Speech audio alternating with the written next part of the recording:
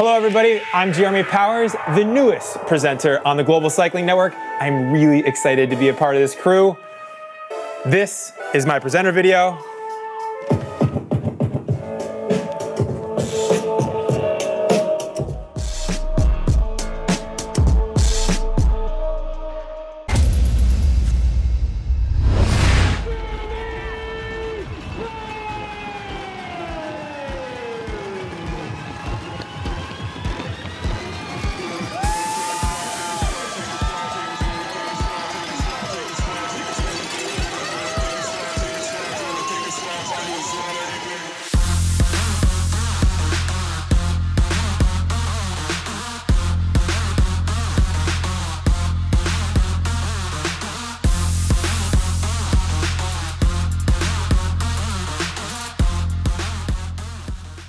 Here in Western Massachusetts in the sand pit, the infamous sand pit where I have spent many hours being a student of the sport. And I'll tell you, this sand pit has taught me a lot about how to be humble. Over the years, I have crashed and eaten a lot of sand and dug a lot of it out of my shoes.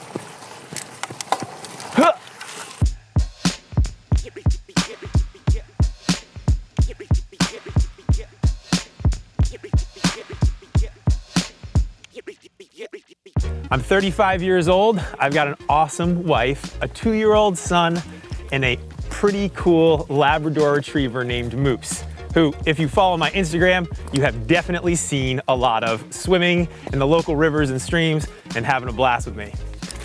So for the last 15 years, I've been traveling pretty much all over the globe, racing World Cups, national level races, and pretty much everything in between. I've won some races, but as much as I would like to make my videographer run around this sand pit with me and get this whole video, we're gonna head over to my local shop. I'm gonna tell you guys more about me. We're here in my adopted hometown of Northampton, Massachusetts at our local shop, Northampton Bicycle, so I can tell you all a little bit more about who I am and where I came from.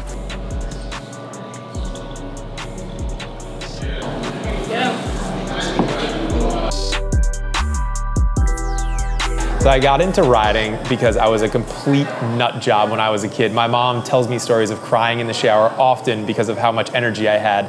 She put me into basically every type of sport I could ever have played: baseball, soccer, football, traditional American sports, but the bike was the thing that I always had a love for. I would always ride to all of these practices on my bike, and really I found the individualism and the ability to just get all that energy out. The bike was the thing that was for me. My favorite place to ride is probably where I call home now, which is Western Massachusetts. It's a pretty place, small town feel, but has a lot of beautiful roads, no traffic, and really just a great cycling community. So I'd have to say Western Massachusetts is my favorite place to ride. All of the tricks and skills and different things that I've been doing over the years, I think it's just been from when you're a kid and you're ripping around. I always used to ride my road bike off-road, then I'd ride my cyclo-cross bike when I would be out on the mountain bikes with other friends. So I think for me, all those tricks and things like that, jumping over stuff, was just because I was a young kid that had a lot of energy, that was super bored, and I would practice and practice and practice. Can I wheelie? Can I ride backwards? Can I jump over this thing? Can I bunny hop? Can I ride my bike on my trampoline? Whatever it was, like, I always was trying weird stuff. And so I think obviously the technical skills are probably a little bit of maybe genetics, I don't know, practice, but probably just being exposed to all that stuff when I was younger and kind of loving like mountain bike downhill racing and trick videos and all that stuff when I was growing up. I think I had a lot of influence on that, but I find it fun, and it's definitely a cool thing to have in your back pocket when you're, trying to make a cool video. Outside of riding these days is a lot of family stuff. I like to hang with my family. I like to hang with my friends. I love going out to eat, cooking, kind of normal stuff. I would say that travel is obviously a big part of my life, especially here at GCN and even before I was a pro. Anytime I get to take my family or friends with me, I'm really psyched. I love music, so anytime I get to listen to music, I like listening, podcasts, books on tape. Not a big reader, so anything I can listen to and absorb from is something that I'm into. And yeah, generally just probably my number one thing at this point is spending time with my family and trying to not be as crazy as I was when I was a full-time rider. The Jam Fund is a nonprofit that I started with my two good friends, Alec and Mukunda, and Jam is just the acronym, so it's Jeremy, Alec, and Mukunda. At this time, Jam Fund has a elite cyclocross team, which has turned a handful of riders into professionals that still live in our little area of Massachusetts and make a living from the sport and contribute to it in a lot of different ways.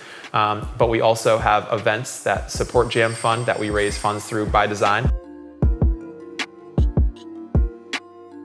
We did a lot of video over the years. I would say probably the project that everyone knows really well if they followed cyclocross would be the Behind the Barriers and then Behind the Barriers TV.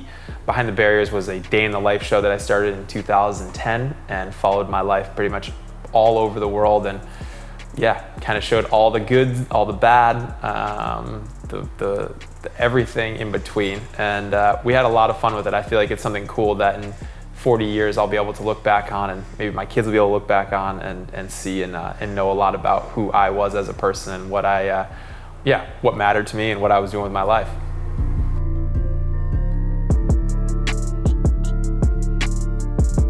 So technically I turned pro as a mountain biker my first year out of the junior. So that would have been 2001 or 2002. I didn't race a lot because I got really sick with mono, or I guess the Europeans call it Epstein-Barr. Anyway, I got really sick and I didn't end up racing for like 6 months. But after that, I did a year on the road because all of my friends where I moved to in Massachusetts, which is where I call home now, were riding on the road. I went from basically a beginner road rider all the way up to like a category 2 rider. And then that year I got signed by Jelly Belly. And so in 2004, I started my season as a pro and I was 20 years old. And then stuck with Jelly Belly for 10 years and raced cyclocross at the same time. And now I guess I retired in 2019. So technically I was a pro for 19 years.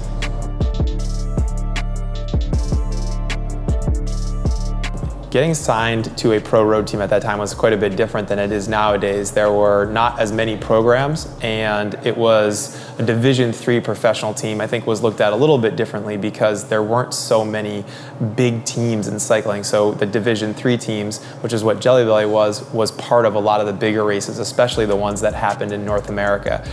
So we got to do like Tour of Georgia, Tour of Missouri, Tour of California, Tour of Alberta, basically any of the big tours that were going on in North America, Jelly Belly was able to be a part of, and then I was able to do as races. So, you know, lining up with the biggest riders at that time was completely commonplace, and that was super fun and a great experience for me. And I felt like I never needed to aspire to go to the Tour de France or to the bigger races because that wasn't something that I was interested in. I was really focused on cyclocross, and the road riding was for me something that I loved doing and being a part of, like the camaraderie of the team and hanging out with all my friends and kind of working towards a goal as a crew was something that I valued and missed when I had to be so individualized as a cyclocross rider. So racing on the road for me and turning pro in 2004, quite a bit of different thing, but something that I'm super grateful for and the opportunities that it opened for me. And I think that if I look back at it all, I say to myself, wow, that was a really special opportunity. And like I said, I'm just super grateful for it.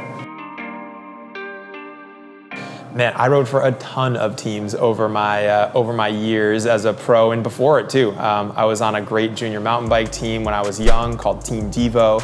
I was on Jelly Belly. I was on Cannondale Cyclo-cross World, Rafa and Focus, and then my own team, Aspire Racing. So I was on quite a few teams with a lot of different jersey iterations, which we had to try on a couple of earlier. So yeah, I think it's definitely the amount of teams and the amount of organizations that I got to work with was super fun, and I have to say that I learned a lot from all of them. The most notable results that I had would have to be my 4 national championship titles from 2012, 2014, 2015, and 2016, and those were in cyclocross. I was also Pan American national champion in 2015 in cyclocross. I did some pretty good World Cups. I think my best place was 6th place in Las Vegas. I definitely had a 7th and 8th and 9th and 10th and pretty much all the way up through there. I'm also really proud of a 9th place overall when I raced the entire World Cup circuit in, I think it was 2015 season. I was able to race the entire World Cup and my wife traveled with me and I was able to be inside the top 10, which I was really proud of because a big accomplishment of consistency throughout the year. So I think those would probably be my personal favorites. There were a lot of victories in there. Gloucester, Massachusetts. I was able to win that 10 times, which is super cool because it's my favorite, or one of my favorite races that I ever got to do. And I guess, yeah, they all meant something to me. I remember each of them for a different reason, but those would have to be my, probably my favorites. Man, the hardest race that I remember has to be the tour of Qinghai Lakes in the Tibetan highlands of China. I think the race still goes on, but for me, I call that a life race, probably the only race that I literally was glad to be done with. All the other races I really looked forward to the next day when I got up, but that race was, I think we were at 11,200 feet is sort of like kind of where we get to. The first stage, maybe 8,000 feet, then it goes up to 11,000 and goes around this lake. And I remember some of the stages, the profiles were like this. So from 11,000 here, you climb to like 14 or 15,000 and then you go down. And I remember one time we're on top of 15,000 feet and I said to the, it's like the team doctor who was with us, I said, my helmet is tight on my head. And she told me that that was because my brain was quite possibly swelling from the high altitude. I don't think that I'm gonna miss the racing. Having done so many races, some years I did 90 race days a year when I was combining road and cyclocross. So I think, I don't think I'm gonna miss the racing. I will definitely miss the people at the races, but with GCN, I'm gonna be able to be at a lot of them and still interacting with them.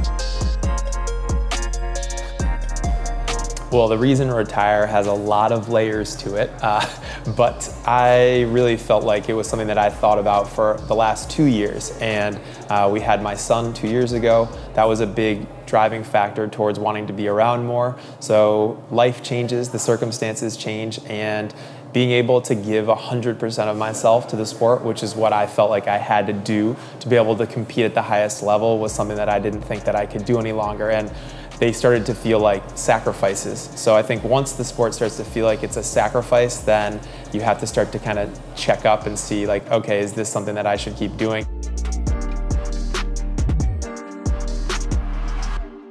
Thank you for hanging out with us, learning a little bit more about me and watching my presenter video. I'm hoping that I get to see you guys all at the races and out there and on your TV screens. Cheers.